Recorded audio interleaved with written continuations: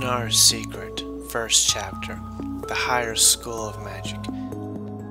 On a high hill surrounded by thick woods, there rises a high castle with numerous little stone towers and a huge, wide gate, always open for any wanderer.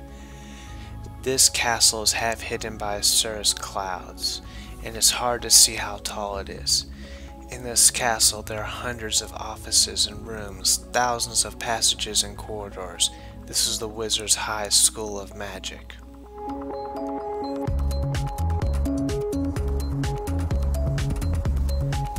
Near the entrance to the huge castle, high towers of which were hidden in mist, there were two figures.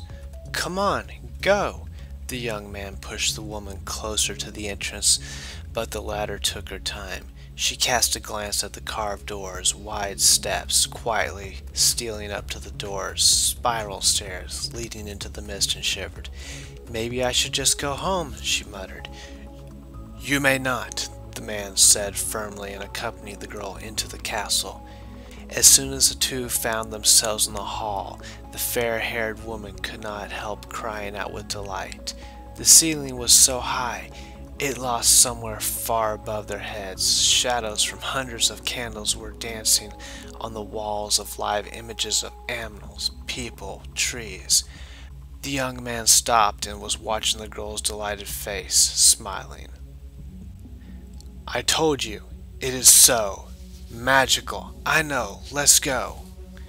The two walked past the half-open doors into some small hall, and the girl heard hundreds of voices ringing in laughter.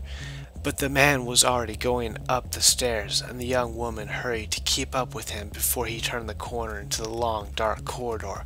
The third bend to the right, the second one to the left, left again, right, no, left. The woman lost count. "Where are we going?" she asked. "You'll know soon. I wonder if I can memorize one day which stairs and which corridor leads to," she thought. "Come in here," the man said.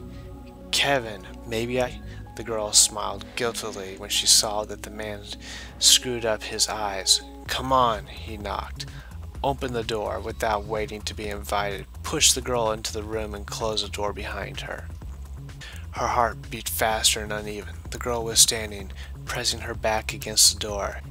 She couldn't understand she was, and was afraid to step forward. "Come in." The girl flinched, but being able to control her agitation, made her way into the office. In the middle of the room there were two tables, at which two women were sitting. One of them was a little older. She had long dark hair and brown eyes, which were looking at the girl very attentively. The second woman was smiling. She had warm, friendly blue eyes. "How do you do?" The entrant greeted the witches sitting at the table. She couldn't recognize her voice. It seemed several tones higher. The girl cleared her throat and continued, "I came here too, to become a teacher at this school." The dark-haired witch finished the woman's sentence, finally smiling. "Feldery D. Wallace, Wizard's Custodian. And this is Kuri Tessa Antonis, my colleague." "Celesta Storm, nice to meet you," the girl smiled.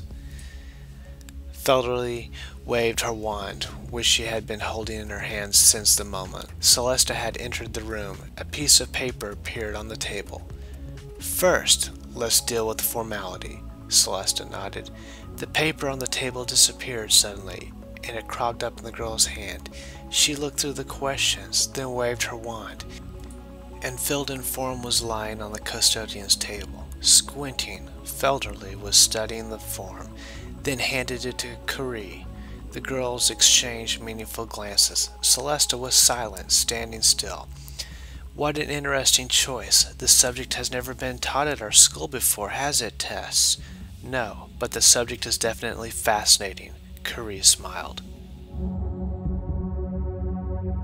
Do not forget to like, share, and comment. To be continued.